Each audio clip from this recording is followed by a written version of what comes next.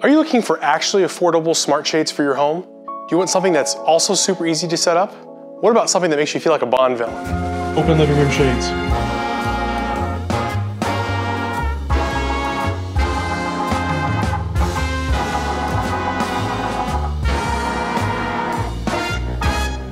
So stay tuned as we take a look at Ikea's solution for smart roller shades for your home. Hi everyone, it's Ryan with This Smart House. Today we're going to be taking a look at what is, in my opinion, the most popular new addition to my smart home. We're looking at Ikea's entry into the smart blind and shade market, the Fyrtur. The future? Fyrtur? Whatever, I'll just call them Ikea smart shades. Much easier that way. Now I've purchased 9 of these for the sunny side and the stairwell of my house, and so far I've loved them, except for when they don't work. But more on that later. These blinds, like the original Ford Model T, only come in one color here in the US, gray. Thankfully, it's a nice gray that seems to work in most places. Plus, they're blackout shades, so they mostly block out the sunlight in the room, except for what escapes around the edge. But they don't have any customization options unless you want to hack them. The only choice you have is the width of the shade. They come in sizes ranging from 23 inches to 48 inches in increments of 4.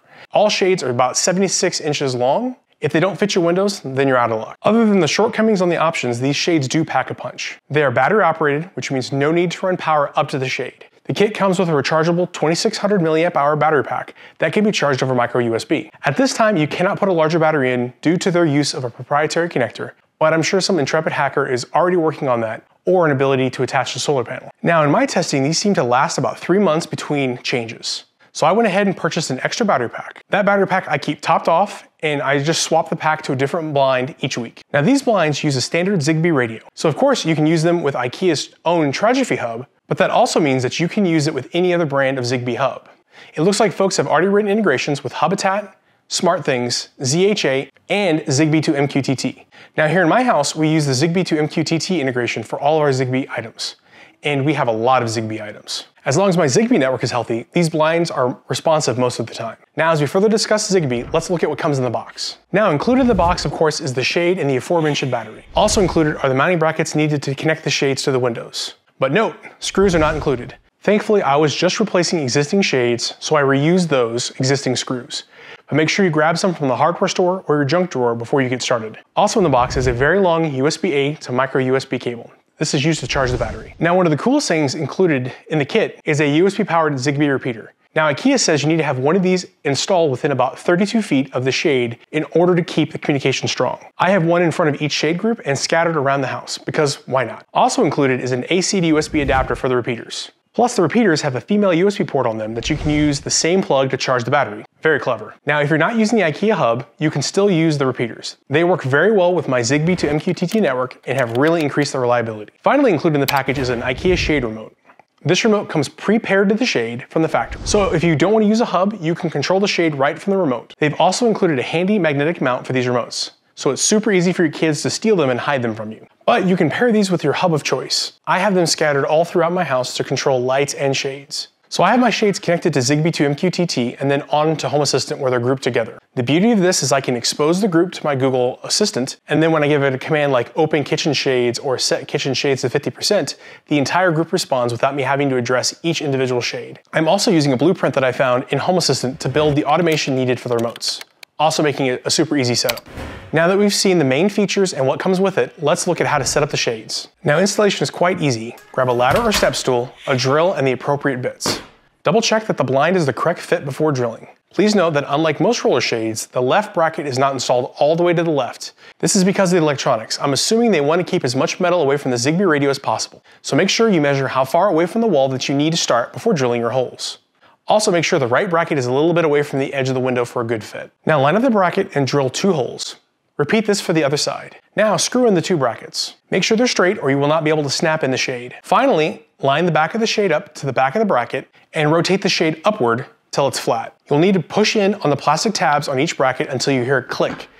That way you know it's in place. There, now you've got the shade installed. Now before we get everything paired, make sure you charge the battery until the white LED turns off. The length of this will depend on how big of a charger you have connected. Once the pack is full, open the battery drawer on the left and insert the battery with the contacts in towards the back and down. Once the battery snaps into place, close the door. All right, let's move on to pairing. Now, if you're gonna use the shade without a hub, just put the battery in your remote, stick them out to the wall, and you're done. But if you're pairing it with a hub, we have a few more steps. Now, this is a tip that I picked up from the Zigbee to MQTT forums.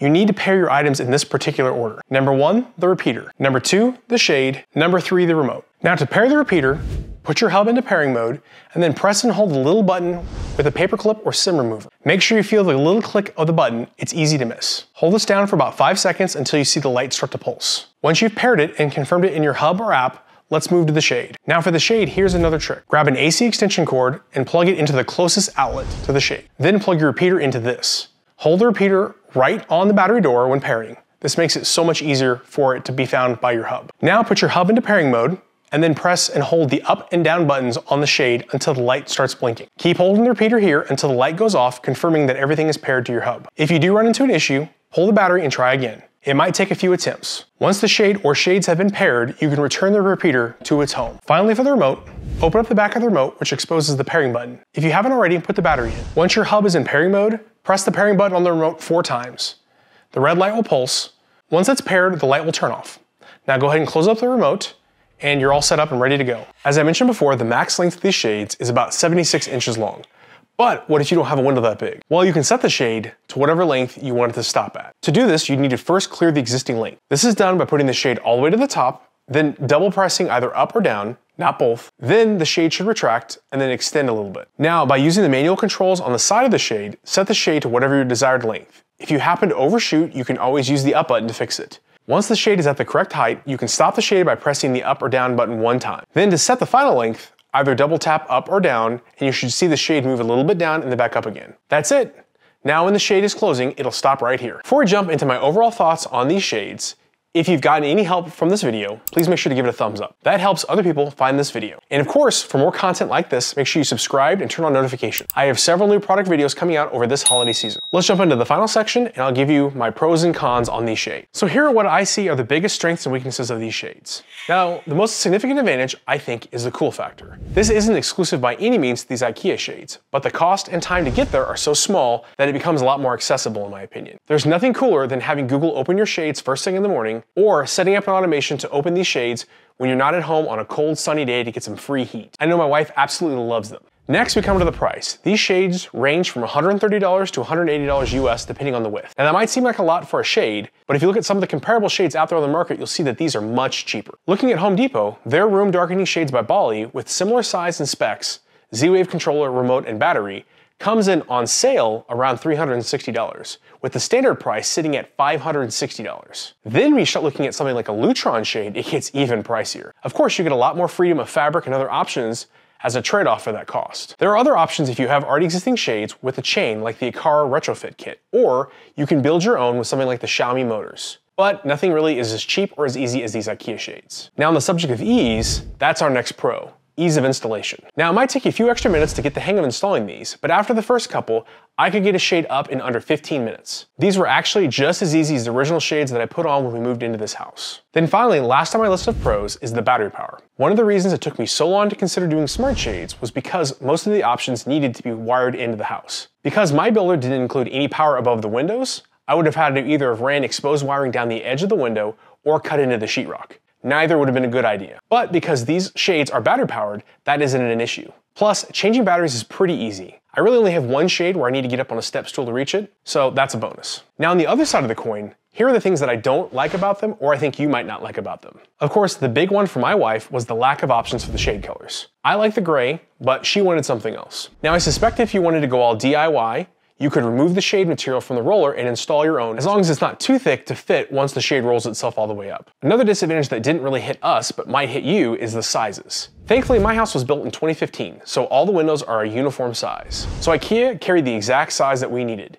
But if you live in an older house, that might not be the case. So if yours don't fit, then unfortunately this is not the option for you. Now the last major con that I had with these shades, and this is the big one, is I've found these shades will either disconnect or fall out of sync. As I mentioned before, Home Assistant controls my shades as a cover group. So when I send the command to open, close, or open to a certain percentage, Home Assistant tells each shade to go into that location. But if the shade was asleep or somehow missed the command, nothing will happen with it. And you end up with this. one shade open while the rest are closed. Or worse, a shade that stops halfway. Now, if the shade is still online, you can just reissue the same command and the shade will usually comply. I have thought about building a virtual shade and an automation in Home Assistant that will take the command to change position and then checks each group member. So if one member doesn't respond, it will reissue that command and then notify you if it doesn't respond. Now, when I first set these shades up, I had a ton of issues.